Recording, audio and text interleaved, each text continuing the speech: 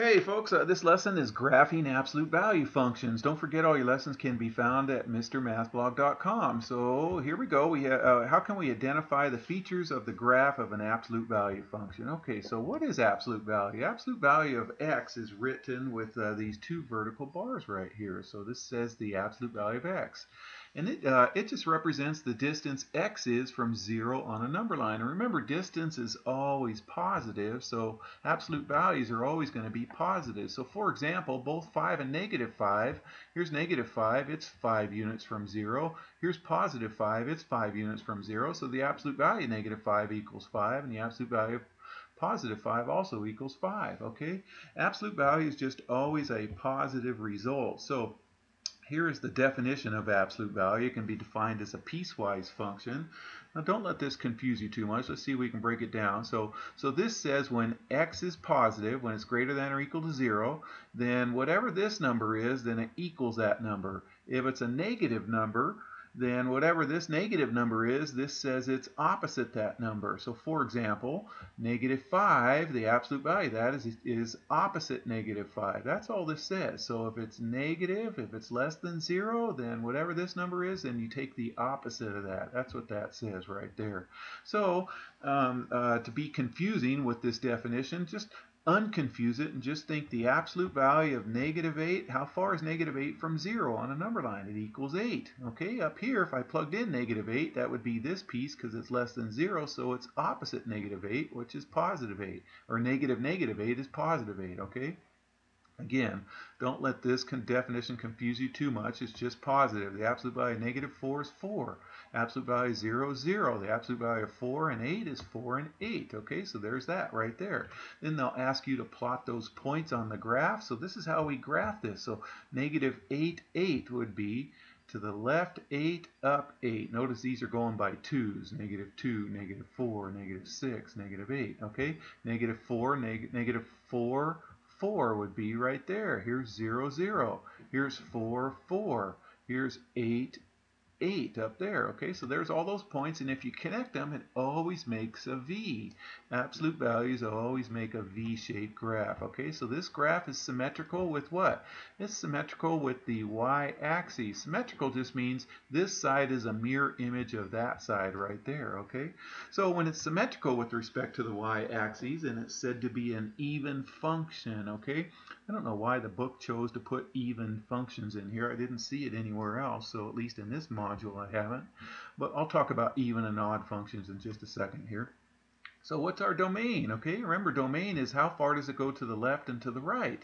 Well, it goes to the left forever and to the right forever, so it's all real numbers. Okay, so in interval notation, we'd write it like this. Okay, so it goes from negative infinity to positive infinity. Remember, you always have parentheses right here. Or you can just say it's all real numbers. Okay, the range, it goes up forever, but it doesn't go down forever. It goes down to 0, including 0. So, you can say it's y is greater than or equal to 0, or you can say it's a set of all non-negative real numbers, or you can use interval notation with a bracket from 0 to infinity right there, okay, because 0 is being included right there.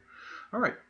So what's even and odd? Well, even functions, you guys, it's symmetrical with respect to the y-axis. A graph is or a function is called an even function, and algebraically just means f of negative x equals f of positive x. Okay, don't worry about that too much right there. But look, here's say this is this point right here is at negative 1, 1. Well, this point is at 1, 1. Okay, that's all this stuff does right there.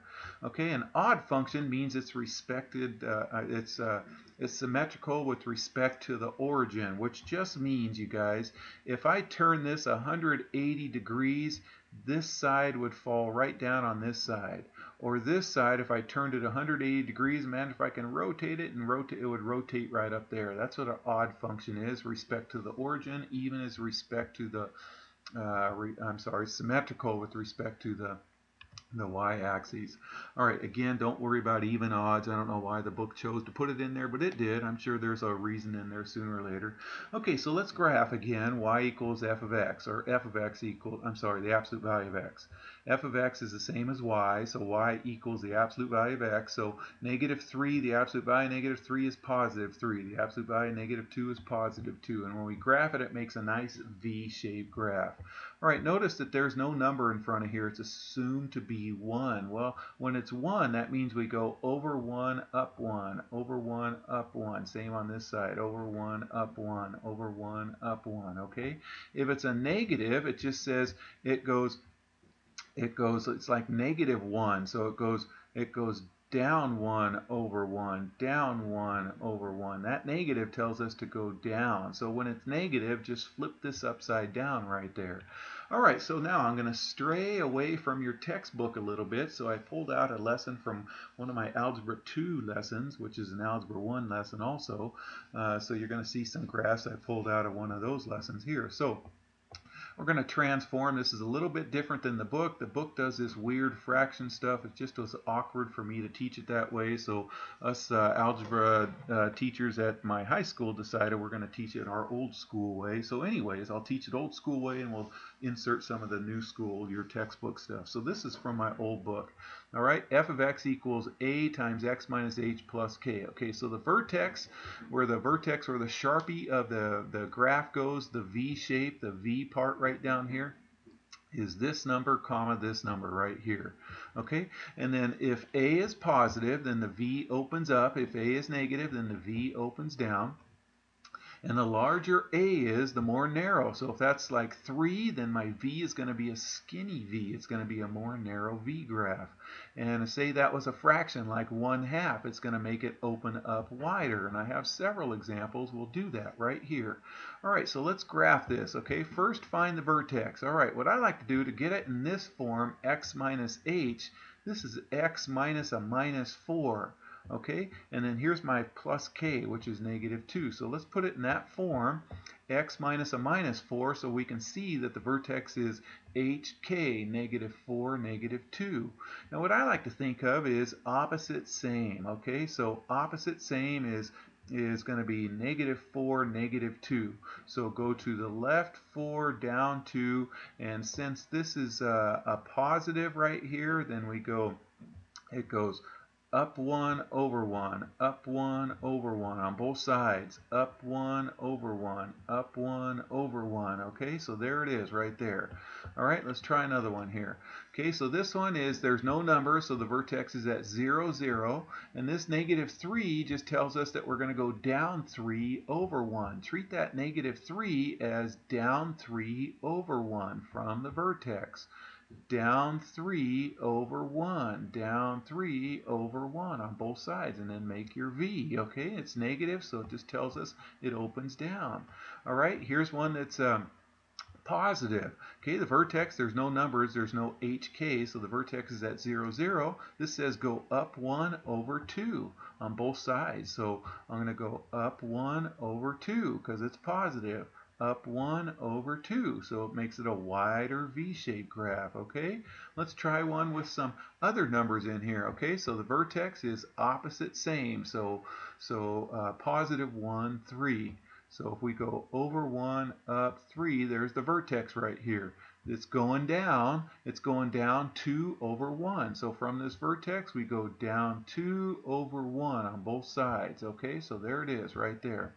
So down 2 over 1 on both sides right there. That's what that negative 2 means right there. Okay?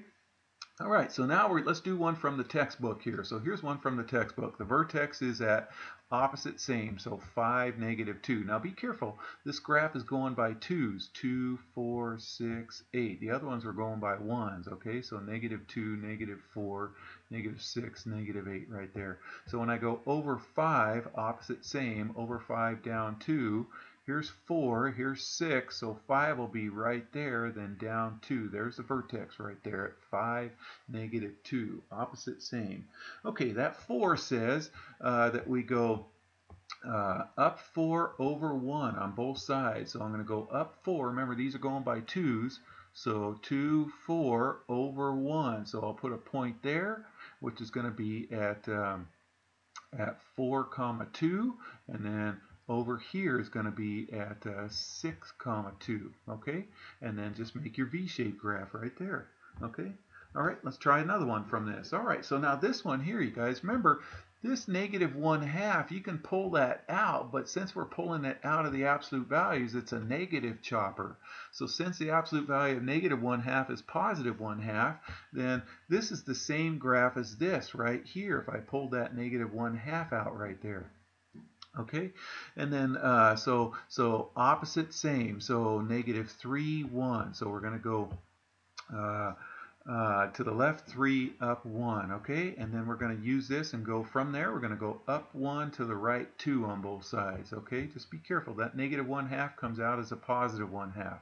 Up 1, this is where I'm straying from the book a little bit, you guys. I think this way is a little bit easier. Up 1 to the right 2 on both sides. So these are going by 2's.